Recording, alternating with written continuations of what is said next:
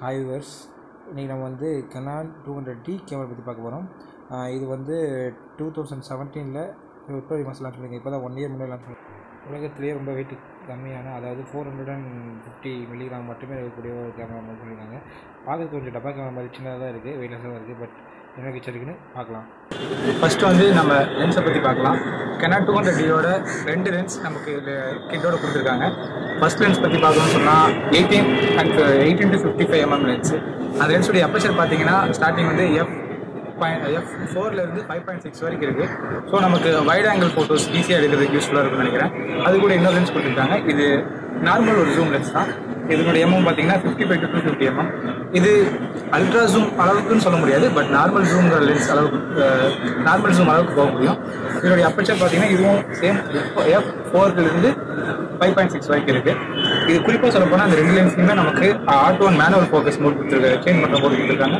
குறிப்பாக stabiliser on off கொடுத்துருக்காங்க. இந்த ஸ்டெபிலைசர் ஆன் ஆஃப்னு என்னன்னு சொல்ல போனீங்கன்னா, நீங்கள் சப்போஸ் ஃபோட்டோ அல்லது வீடியோ ஏதாவது எடுக்கிறீங்க அப்படின்னா, அது எடுக்கும்போது உங்கள் சின்னதாக உங்கள் ஹேண்ட் ஷேக் ஆகும் போது அந்த இமேஜஸில் சில மோஷன் பிளர் மாதிரி பிளர்ஸ் வாய்ப்பு இருக்குது. அதை வந்து கண்ட்ரோல் பண்ணுறதுக்காக நமக்கு இந்த ஸ்டெபிலைசர் கொடுத்துருக்காங்க. இது வந்து ஒரு அட்வான்ஸ்ட் லென்ஸில் இருக்கக்கூடிய ஒரு ஆப்ஷன். இன்னொன்று இது வந்து ஸ்டெம் லென்ஸ் அப்படிங்கிறதுனால அந்த S2 அப்படிங்கிற லென்ஸ் வந்து இதோட கொஞ்சம் ஓல்டர் லென்ஸ். அதை நீங்கள் ஜூம் போகும்போது லைட்டாக அந்த ஜூம் பண்ணுற சவுண்ட் கரெக்ட் சவுண்டெல்லாம் வர வாய்ப்பு இருக்குது. இந்த மாதிரி இப்போது இந்த ஸ்டெம் லென்ஸ் கொடுத்ததுனால இதில் வந்து நீங்கள் ஜூம் போகும்போது உங்களுக்கு நிறைய விதமான நாய்ஸும் வீடியோவில் இருக்காது.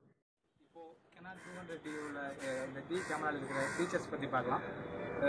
இப்போ மெயின் ஃபீச்சர்ஸ் என்னென்னு சொல்ல போனீங்கன்னா, இதில் வைஃபை கனெக்டிவிட்டி இருக்குது. வைஃபை கனெக்டிவிட்டி மூலம் நமக்கு அந்த iOS அப்ளிகேஷன் வந்து நம்ம லேப்டாப்பில் அல்லது கம்ப்யூட்டரில் நம்ம இன்ஸ்டால் பண்ணிட்டோம் அப்படின்னா, நம்மளுடைய கேமராவை கம்ப்யூட்டர் அல்லது லேப்டாப்லேருந்து அல்லது ஃபோன்லேருந்து கூட நம்ம ஆப்ரேட் பண்ண முடியும்.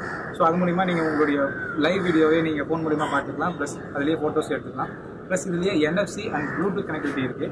ஸோ அது மூலமாக கூட நீங்கள் கனெக்ட் பண்ணி உங்களுடைய ஃபோட்டோஸை ஷேர் பண்ணிக்கலாம். அடுத்ததாக பார்க்க போனீங்கன்னா, இதில் வந்து உங்களுக்கு ஸ்க்ரீன் வந்து ஒரு LCD ஸ்க்ரீன் கொடுத்துருக்காங்க. அருமையான ஸ்க்ரீன். இதில் ரெசல்யூஷன்ஸ் வந்து ஹெச்டிங்கிற அளவுக்கு இருக்குது. LED அளவுக்கு போகல அப்படின்னாலும் LCDயில் பெஸ்ட்டான ஒரு டிஸ்பிளேவாக இருக்குது. LCD ஸ்க்ரீன் எப்படின்னு பார்த்தீங்கன்னா ரொட்டேட்டபிள் ஸ்க்ரீனாக இருக்குது. அதாவது நீங்கள் பின்னாடி இருந்து நீங்களே உங்களை ஃபோட்டோ எடுத்துக்கலாம். இதை ரொட்டேட் பண்ணி இப்படி நீங்கள் வச்சுக்கலாம். ஸோ அண்ட் ஆல்சோ இது டச் ஸ்க்ரீன் அப்படிங்கிறதுனால உங்களுக்கு நீங்கள் செட்டிங்ஸ் அப்பப்போ நீங்கள் இந்த பட்டன்ஸ் மூலிமா கிளிக் பண்ண வேண்டிய அவசியமே கிடையாது.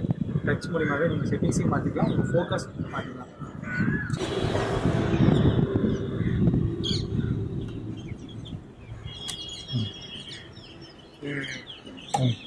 ஓகே.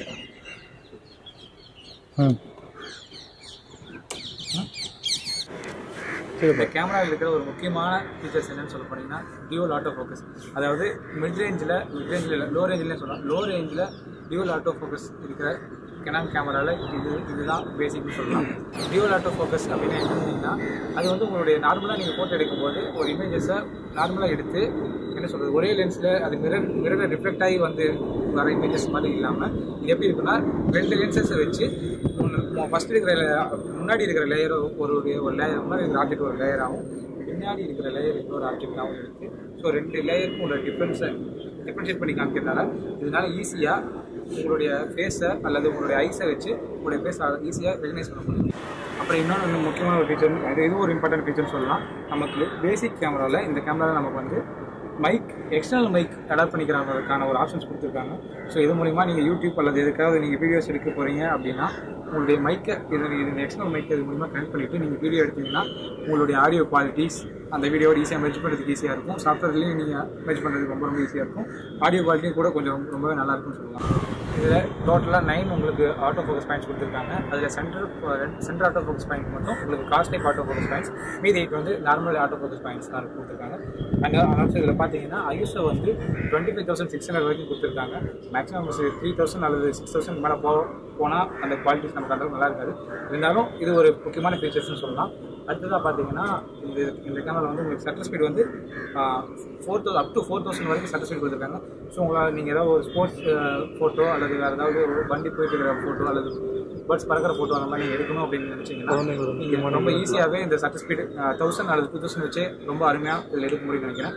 அடுத்ததாக வீடியோ இதில் ஒரு முக்கியமான ஃபீச்சர்ஸ் என்னன்னு சொன்னீங்கன்னா, வீடியோவில் வந்து up to 60 frames per second வரைக்கும் உங்களால் வீடியோ எடுக்க முடியும். ஸோ உங்களுக்கு வந்து ஸ்லோ மோஷன்ஸ் வீடியோஸ் ரொம்ப அருமையாக எடுக்க முடியும். இதில் வந்து உங்களால் 4K வீடியோ அளவுக்கு எடுக்க முடியல அப்படின்னாலும் உங்களுக்கு ஃபுல் HD வீடியோஸ் எடுக்க முடியும். அதாவது 1080p வீடியோஸ் எடுக்க முடியும். அதே கம்ப்ரஷன் மோட்லேயும் எடுக்கலாம், நீங்கள் நார்மல் மோட்லேயும் எடுக்கலாம். நார்மல் மோடில் எடுத்தீங்க அப்படின்னா 1 நிமிஷம் வீடியோ 1.5 GB வரைக்கும் எடுக்கும்.